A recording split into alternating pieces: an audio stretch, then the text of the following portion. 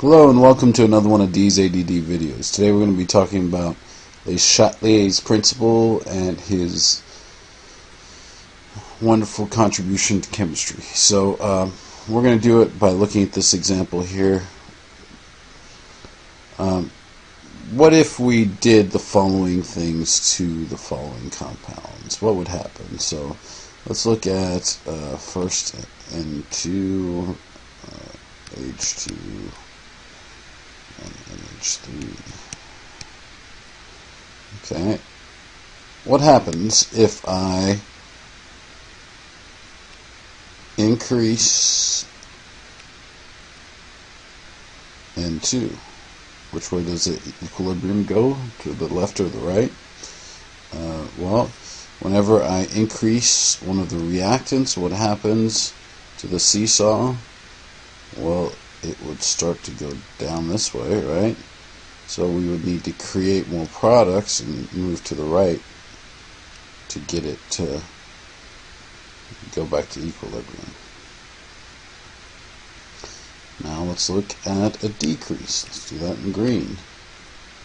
Which way would that need to go? Well, what would the seesaw do there?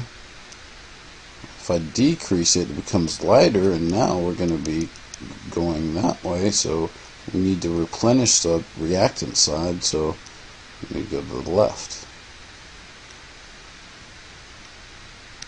And that's for the decrease of N2. And this pretty much goes for the H2 as well, so I guess I might as well do that at the same time.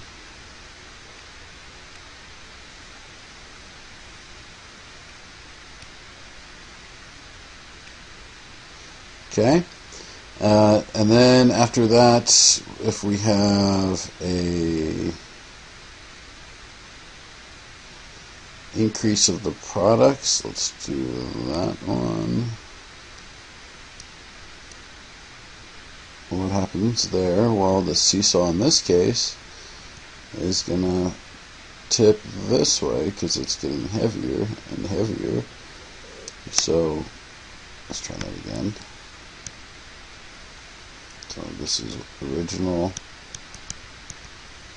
and it gets too heavy on one side, it tips. So to get it back to equilibrium, we need to go now to the left. If I decrease it, the seesaw now becomes too light on the left side because we decrease. It's too light on the right side because we decreased the right side, so it's now going to look like that. That's not right. I'm sorry, it's 3 o'clock in the morning. I need to stop making videos. Alright, so this is the original scenario. If I decrease, okay, I drew my seesaw wrong. If I decrease the weight, it's too light on the product side, so it would go up on the lighter side, right, because of the lack of weight to balance it. So to move it back down, we need to go to the right. We need to add more weight that side. Sorry about that. I'm a little tired.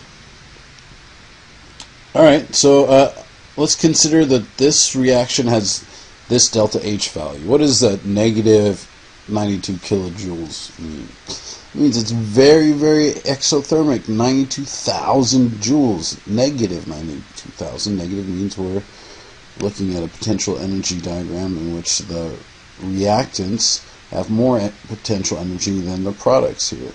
So there's a delta H that's negative.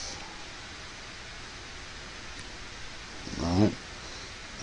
So in a scenario like this, you can rewrite the equation like this by putting energy or heat on the right side.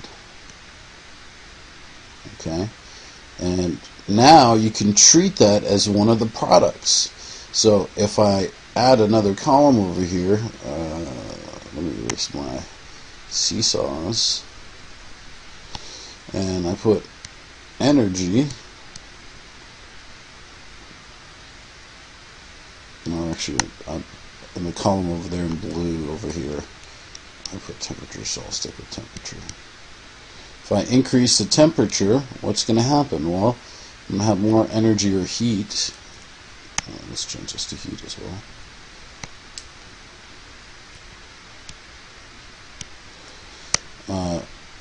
I'm going to have more heat on this side, so it's going to tip the seesaw. If I increase that way, it's going to tip it like this, so then the reaction will need to go to the left to counteract that increase. It's like increasing one of the products because it's on the product side. Endothermic, the heat would be on the other side if it had a positive delta H, and you would treat the principle as if it was a reactant. So just like the N2s and H2s, it would behave. So what do you expect without even doing this next one? Well, it should behave just like this. If I decrease the temperature, it should behave just like this reactant, right? And go to the right. Let's double check using the seesaw method. This is kind of the spur of the moment invented thing, but it kind of makes sense. If I decrease the heat, then the right hand side gets lighter, so it goes up. So to balance it, we got to add more weight to the right side. So yeah, that was correct. All right. So that's basically it on those. I didn't do volume, did I? Let's do volume. I'm going to try to sneak volume in over here on the right hand side, or the left hand side of the table. So if I put volume, that's the thing we're changing, not compound or temperature.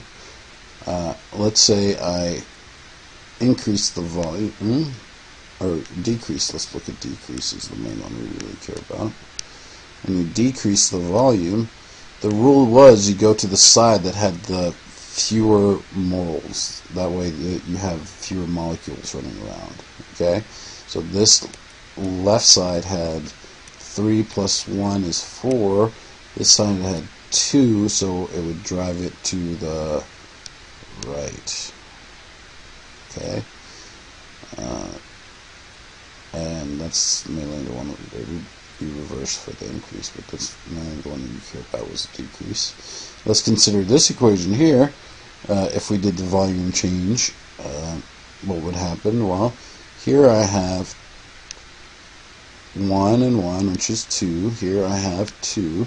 So there would be no change in equilibrium direction, or in the direction of the reaction to reach equilibrium. There would be no right or left movement.